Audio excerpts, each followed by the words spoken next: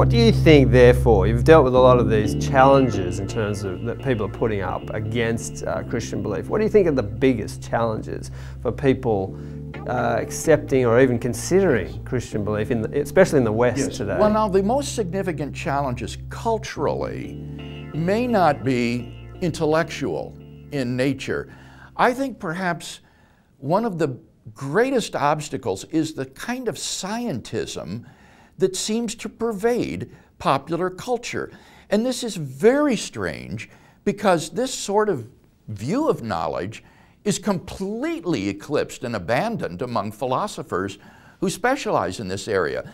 But there's a very widespread belief that the only source of knowledge and truth is physical science, and that if something can't be proven through the physical sciences, it's meaningless or cannot be known. And that, I think, is simply a false and self-refuting theory of knowledge. I mean, consider the statement, you should only believe what can be scientifically proven. Can that statement be scientifically proven? Well, obviously not. It's just an arbitrary definition, so that the view is literally self-refuting. And yet, this seems to persist in popular culture very widely and prevents people, I think, from finding spiritual truth and spiritual knowledge. It's the case that people don't live like it's true that there's only materialistic, physical answers to the deep questions. That's a good point. They don't understand that in the way they treat other people and expect to be treated, they are affirming moral values and intrinsic worth of human beings in a way that cannot be established scientifically. Science is ethically neutral. It tells us how the world is, but it doesn't tell us how the world ought to be. For that, you need ethics, and yet ethics are inescapable in everyday life. Every day we wake up, we determine by how we treat other people whether or not we think that moral values are objective or just subjective opinions in our head. The philosopher Alain de Botton makes the case that it is logical to say that we can lead morally perfect lives without recourse to the divine. How do you respond to that? I would say that's the wrong question, Simon. The issue is not whether we need to believe in God in order to live good and decent lives. I'm not claiming that it's belief in God that's necessary. Rather, my argument is that we need God Himself to serve as a transcendent foundation and plumb line for objective good and evil, right and wrong. And whether or not you need to believe in this in order to live a good life is really quite irrelevant. It's God that is necessary for objective moral values to exist, not belief in God.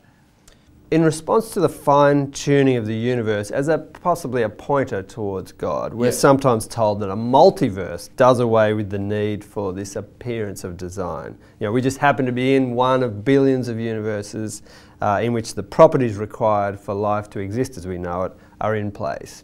This multiverse gets a bit of a run.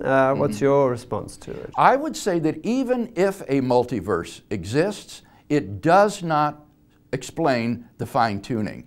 This point has been made very forcefully by Roger Penrose of Oxford University.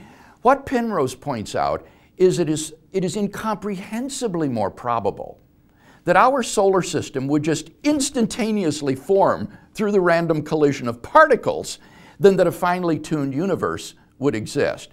What that means is that there are far more universes in this multiverse in which observers form just by the random collision of particles than finely tuned worlds. So if we were just a random member of a multiverse, we ought to be observing an island of order no bigger than our solar system, because that's incomprehensibly more probable than a finely tuned universe. In fact, the most probable observable universe would be a universe in which a single brain fluctuates into existence out of the quantum vacuum and observes its otherwise empty world. So if we were just a random member of a multiverse, we ought to be having observations like that. And since we don't, that strongly disconfirms the multiverse hypothesis. To what extent does some doubt play a role in a life of faith, committed faith? I think that traditionally Christian theologians and ordinary believers have understood that doubt actually is part of the life of faith. Very often great saints of God have gone through what they call the dark valley, in which God may not seem real to them, and they trust in God to get them through that dark valley and bring them out on the other side. And this is not inimical to faith or contrary to faith. This is a part, I think, of the life of faith, to trust in God just as Job in the Old Testament trusted in God as he went through terrible suffering and loss. And this isn't a blind or irrational faith. On the contrary, in those moments where we go through the dark valley, it can be helpful to remember all of the good reasons and evidence for God's existence, that our faith is not based just on emotions, but it's based upon the truth, and therefore we can trust God to help get us through those difficult times. The physicist Lawrence Krauss, who you've been debating, argues that not only did the universe not need a God to come into existence, that it probably happened without one. What's your quick response to that? This was the subject of our Sydney debate. Why is there something rather than nothing?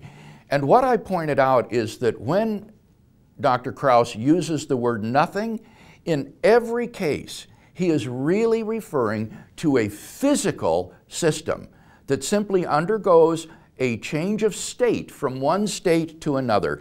And to call this nothing is grossly misleading, if not a deliberate misrepresentation of science. The physical theories that Dr. Krauss discusses have zero relevance to the question of how the universe could come into being from literally nothing. So he smuggles in something. He says, the question, why is there something rather than nothing, sounds like a religious question, but he says, I use it to sneak in modern cosmology. And I think that's very unfortunate, because modern cosmology is fascinating enough in its own right that we don't need to try to sneak it in by having it masquerade as an answer to a philosophical question. Yes, and we've had physicists come in here who are quite happy with Krauss's depiction of that early state of the universe. Don't feel like it has any bearing on the God question at all. Exactly. That the issue is not the science, it's his misuse of science to represent it as an answer to a philosophical question. And I think in so doing, Dr. Krauss has actually impeded rather than aided the public understanding of science.